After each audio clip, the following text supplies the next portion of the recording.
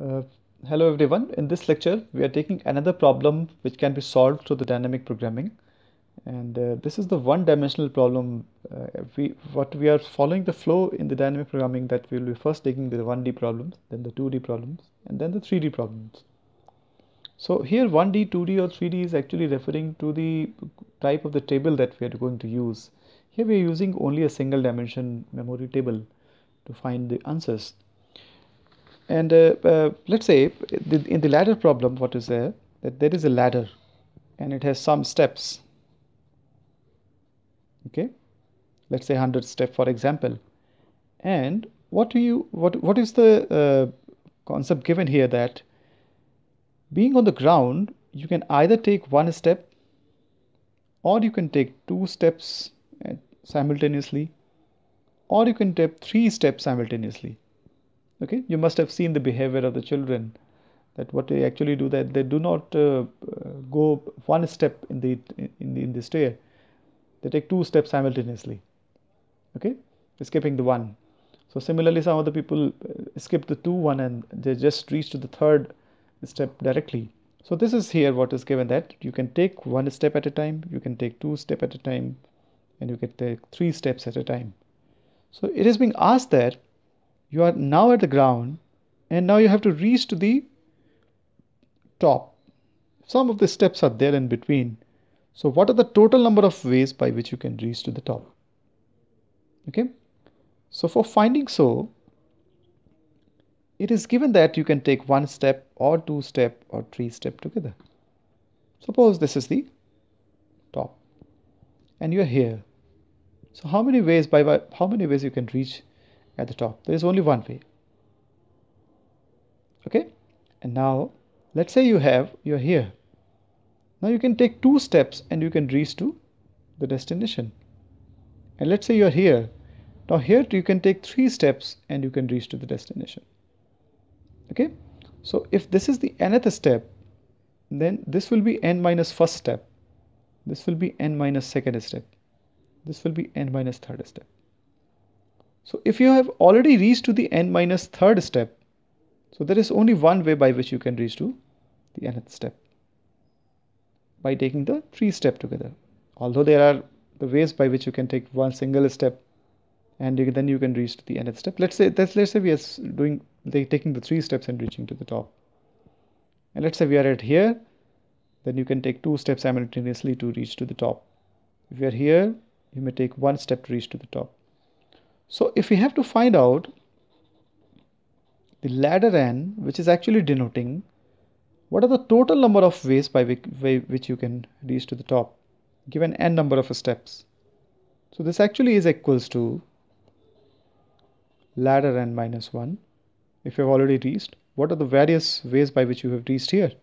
Because after this you will take one step and you will reach to the top, plus ladder n minus 2. What are the total number of ways by which you have reached to the n minus second step? Because you will take one step, two steps simultaneously and you will reach to the top. Or you have reached to the n minus third step. So what are the ways, total number of ways by which you have reached to this step n minus third, and you will in a single lap only you will reach to the top. Fine. So this has actually become the recursive formula for finding out the total number of ways by which you can reach to the top.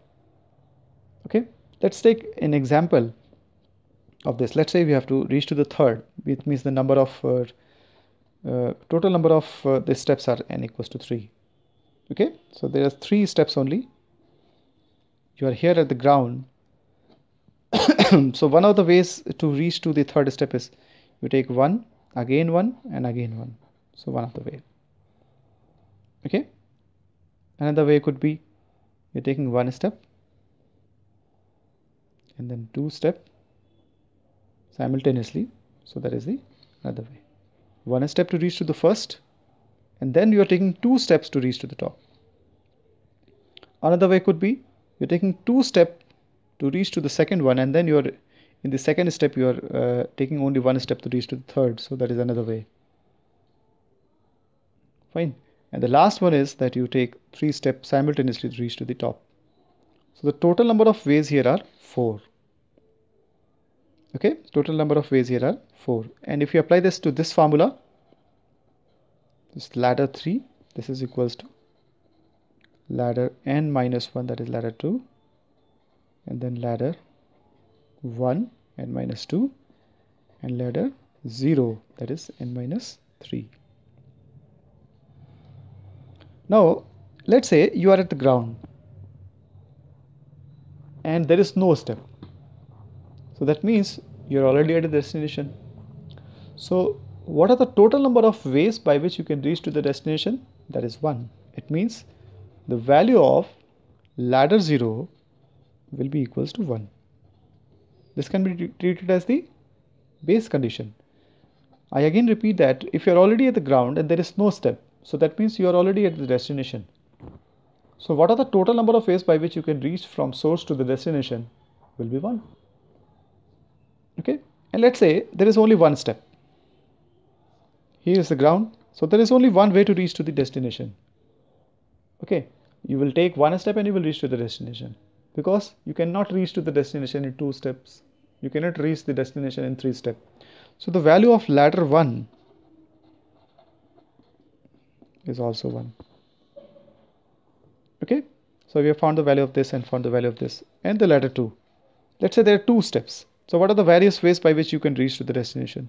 You take one step to reach to the first step, again take one step to reach to the second. So there is one way this, and then you take 2 laps together and reach to the destination.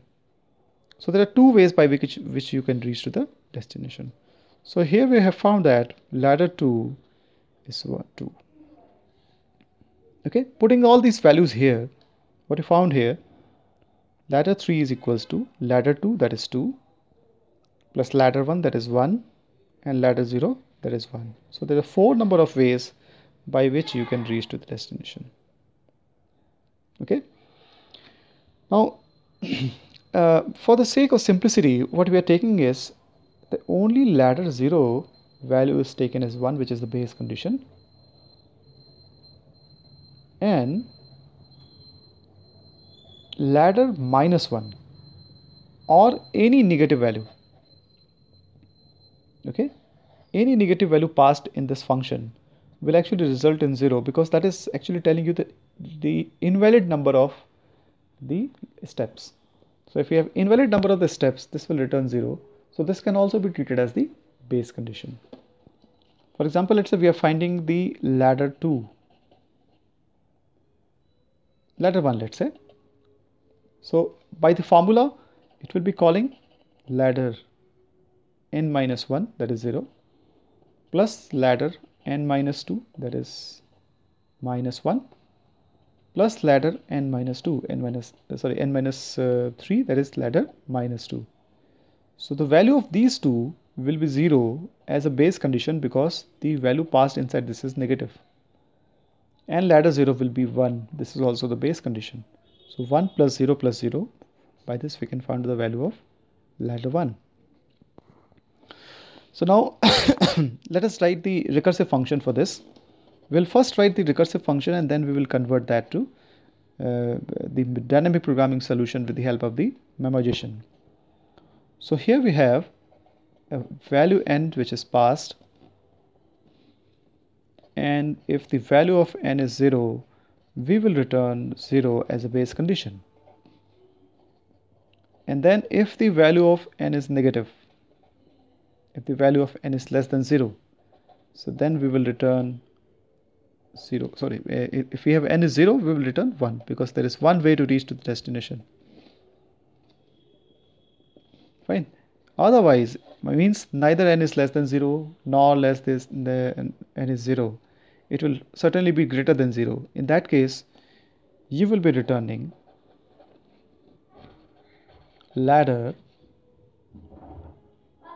n minus 1 plus ladder n minus 2 plus ladder n minus 3. See, much similar to the Fibonacci series that we have found. So here what is happening, that it will be making so many calls, so many redundant calls, because once again this is the recursion tree. The complexity would be somewhere in the exponentiation. Okay, so we have to reduce this. So how can we reduce that? Once again, we'll be taking the memory table. We will be setting up some of the values here in the memory table as the initial values, that is 0. Okay, let's say this is the memory table. Then the ladder 0 is denoting 1. And then for finding out the ladder 1, we'll be making the recursive calls, and whatever value will be returned will be set as here. Okay, and once we have set the value of some index here, we do not need to make the recursive calls again. Those values can be taken from here and can be returned. Let us now write these recursive solution with the memoization concept. That means the direct address table.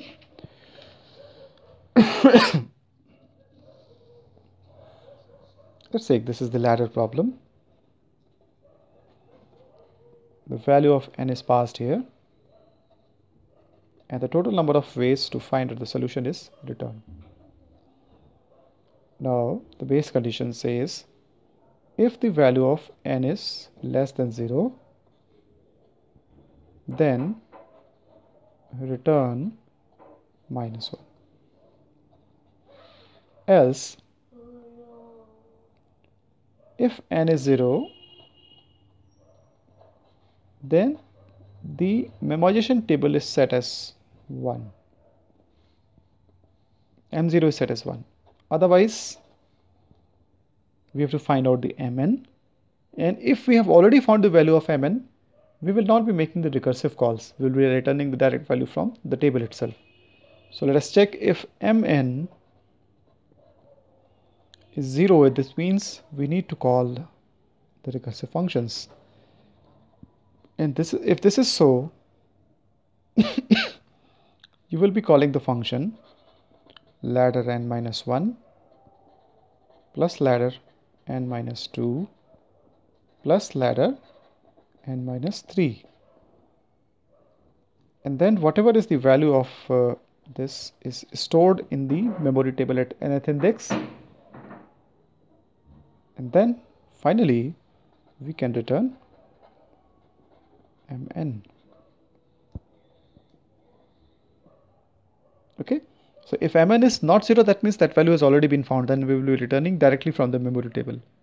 If not, then we will be calling these three functions, and the added value of these three will be stored at nth index in the memory table, and then we can return it finally. So we'll be saving a lot of space, a lot of time here. So from exponential complexity to the linear complexity once again, and this actually is the dynamic programming solution. Thank you.